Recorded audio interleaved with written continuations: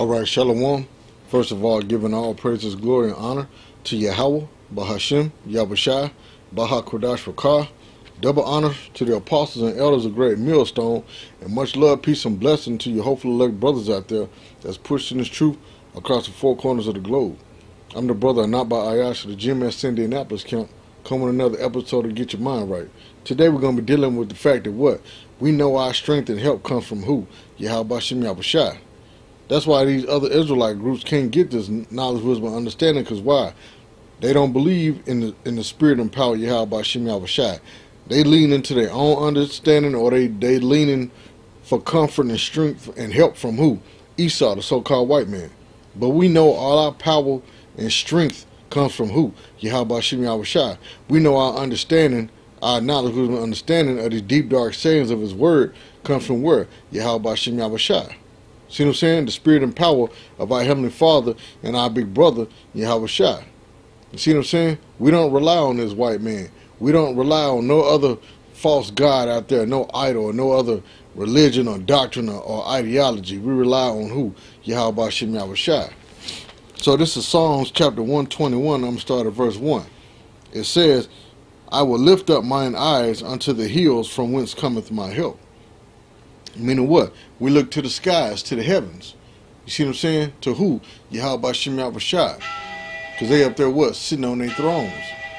It says, my help cometh from the Lord, YAHAWASHI, YAHAWASHI, which made heaven and earth. That's right, because Buddha didn't make heaven and earth. Allah didn't make heaven and earth. Lady Shiva didn't make heaven and earth. Isis, Seth, Horus, Osiris, they didn't make heaven and earth. Lady Diana, Astaroth or Astarte didn't make heaven and earth. See what I'm saying? Satan didn't make heaven and earth. Only who? YAHAWAH, Bahashim, YAHAWASHI. That's what we look for our help, man. Anytime we get into trouble or adversity, who we call on? YAHAWASHI, YAHAWASHI. We don't call on our brother, Stephen from the world. No, we call on who? YAHAWASHI, YAHAWASHI. We don't call on Uncle Grady down there in Arkansas or Mississippi or Alabama. No, we call on who? YAHAWASHI, YAHAWASHI. This is Psalms 123:1. Unto thee lift I up mine eyes. That's right. Lift our eyes up. And what? Humbleness and humility and subjection to who? YAHAWASHI, YAHAWASHI. It says, unto thee lift I up mine eyes, O thou that dwellest in the heavens. Who dwellest in the heavens? YAHAWASHI, YAHAWASHI. It said, behold, as the eyes of servants look unto the hand of their masters. Why? Because even back in the slavery days, servants looked to their masters for what? Food, shelter, and clothing. That's who we look to as far as what? Food, shelter, and clothing. Physically and spiritually, who? YAHAWASHI, YAHAWASHI. Even though part of the curses, like it tells us in Deuteronomy 28, we have to go into our enemies for the want of all things, but still, who provide us with money? Who provide us with the ability to go to our enemies to get the things that we need? YAHAWASHI, YAHAWASHI. Even on the spiritual aspect, YAHAWASHI, YAHAWASHI provides us what? Our food, clothing, and housing. Spiritually. You see what I'm saying? We get that from who? YAHAWASHI, YAHAWASHI. You see what I'm saying? So it said, like behold, as the eyes of servants look unto the hand of their masters. Because why? We're servants to our master, YAHAWASHI, YAHAWASHI. You see what I'm saying? It said, and as the eyes of a maiden unto the hand of her mistress. That's right. Even in the slavery days, you had the female slaves that looked up to who depended on help from who? The mistress was what? The slave owner's wives. See what I'm saying? Because the slave owner wives, it was in task of what? The female slave, even though the husband of the main slave owner of the plantation had the final say so, but still the slaves had to obey his wife also. She was known as a mistress. See what I'm saying? It ain't like how Esau put it today. A mistress is a woman you having sex with on the side, outside of your wife. No. The mistress was talking about back then the slave owner's wives. See what I'm saying? It says, so our eyes wait upon the Lord, our power, until that he have mercy upon us. And when is the Lord really going to show us mercy? When he come and destroy this place and deliver us out of Babylon.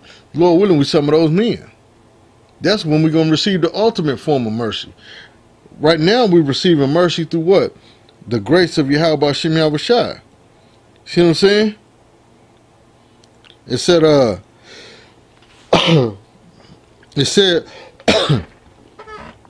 it says, have mercy upon us, because that's what we're praying and begging for. Each day, man, we're alive in these bodies. Each day we breathing, seeing, thinking, hearing, speaking, smelling, tasting. We're praying that what? YAHAWASHI have mercy upon us, man. It said, have mercy upon us, O Lord. Have mercy upon us, for we are exceedingly filled with contempt, meaning what? Shame. See what I'm saying?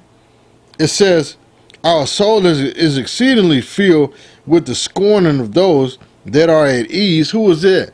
Number one, starting off with this white man. Number two, 2/3 of our own people. They are at ease, man. They're comfortable here in Babylon. And it said we're exceedingly filled with the scorning of those that are at ease. Because why? Everybody's coming against the men of the Lord, man. These people here in America that feel comfortable, they're coming to the men of the Lord. See what I'm saying? They're coming against the men of the Lord. That's what I meant to say. Salakia. But they're coming against the men of the Lord. Everything we say and do, every video we put up on YouTube, they coming against us. Why? Because they at ease. We making them feel uncomfortable through the spirit and power of YAHAWASHI. But the scripture telling you, Negro, Latino, and Native American, to rise ye and depart, for this is not your rest.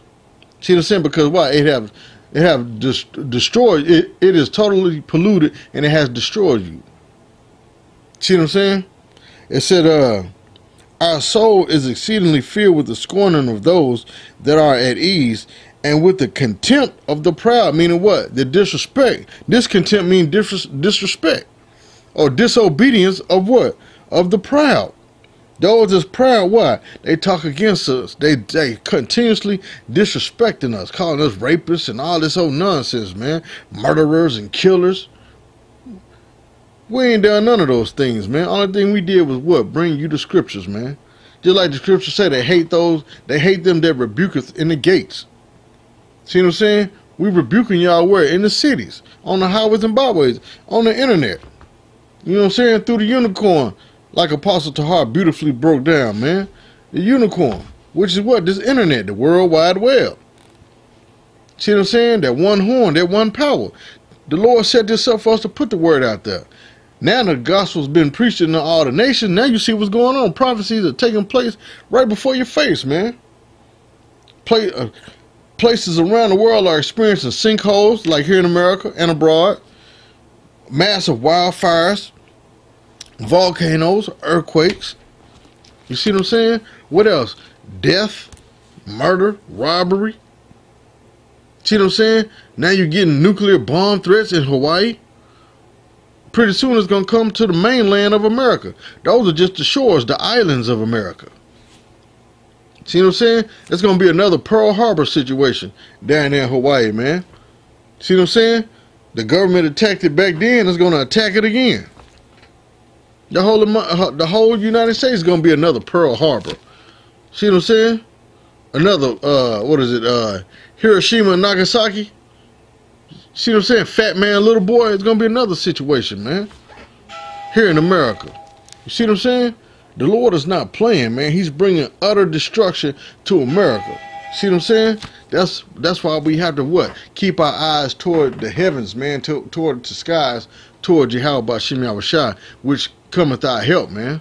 Which gives us strength. That's who we look to. That's who we pray to. For what? Strength in our body. Strength in our mind. See what I'm saying? Because we can't make it out here alone, man, on our own. There's no way possible, man. This white man, said this white boy, this white man destroying us on every side, man. Our help got to come from YAHAWASHI. We got to keep looking toward the skies to YAHAWASHI for our salvation, our redemption, man. That's where our help come from, is YAHAWASHI.